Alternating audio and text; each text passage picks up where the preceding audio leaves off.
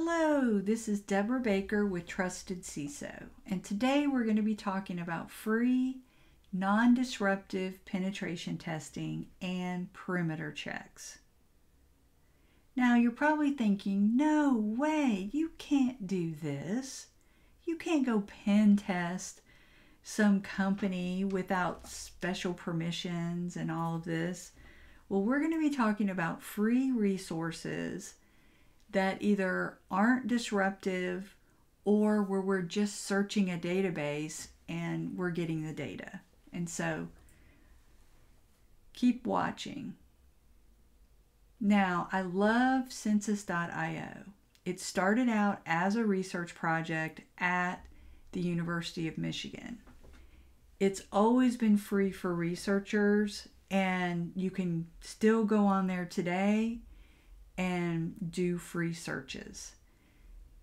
It scans the internet 24/7 and compiles the data into a database.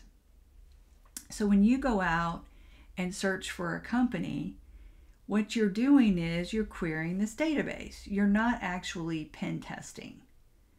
So it's really a great free resource, and of course now they actually have a product too. So what you can do is you can put in, for example, IBM.com, and then it's going to show you all the hosts, all of the ports that are open to the internet, the protocols that are in use. So it's really a great tool, and one of the big things you want to look for is make sure you do not have RDP open to the internet that hasn't been secured. Now, there also is the Qualys Community Edition. It does non-disruptive scans on your perimeter. So if you just want to check out some of the same information, get actionable data, open ports, things like that. And there's also a great free tool that you can run on your web servers to make sure that you have TLS properly configured. Remember, you should be using TLS 1.2 or above.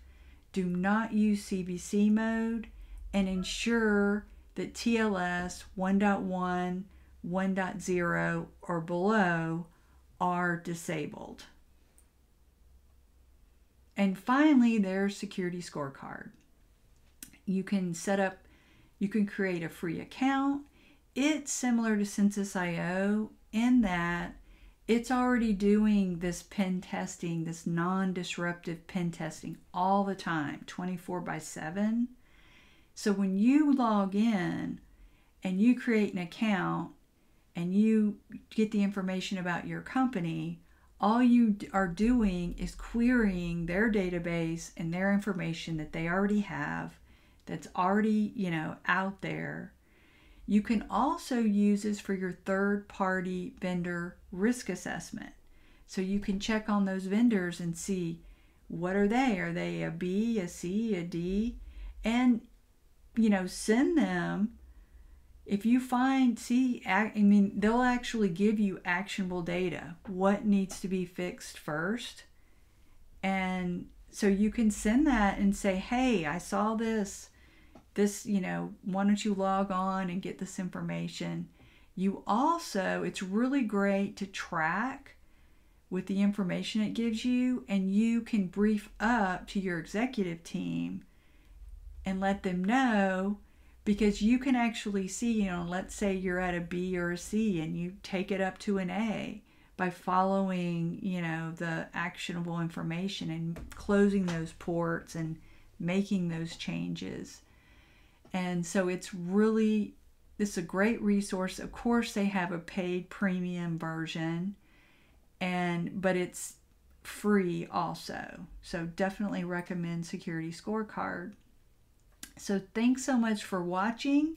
Hit subscribe for more cybersecurity vids.